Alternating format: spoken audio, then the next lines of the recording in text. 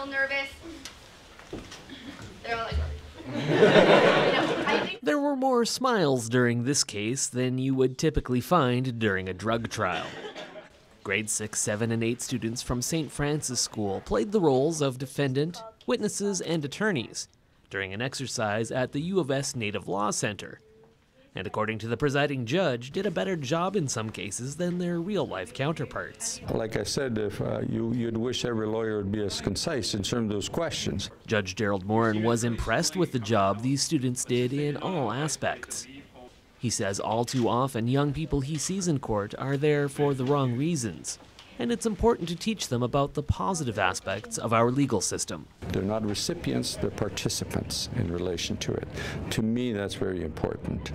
I think so often we see it in another situation, and not a good situation. Here, it was positive. It's a learning situation.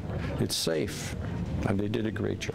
This is an opportunity for them to meet lawyers and judges and other legal professionals and see that we're just people too and that we're here to help. The mock trial was part of the Canadian Lawyers Abroad Dare to Dream program aimed at Aboriginal youth aged 11 to 14.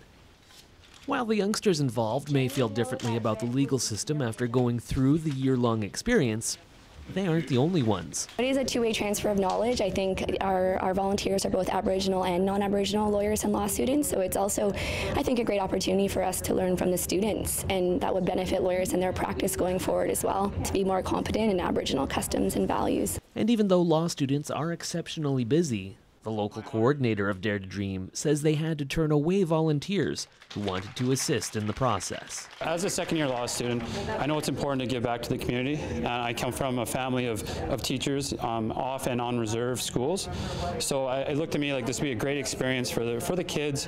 It also a good way for the law students to really interact with the community. In the end, the accused was found innocent, a verdict the judge agreed with.